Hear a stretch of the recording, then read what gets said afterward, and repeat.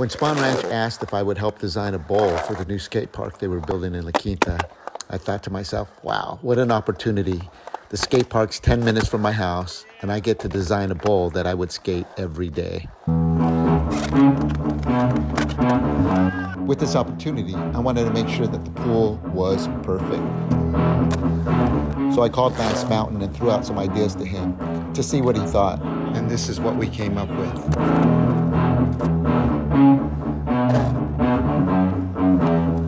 I believe the final design is something that advanced skaters can shred in and the next generation of skaters can progress in.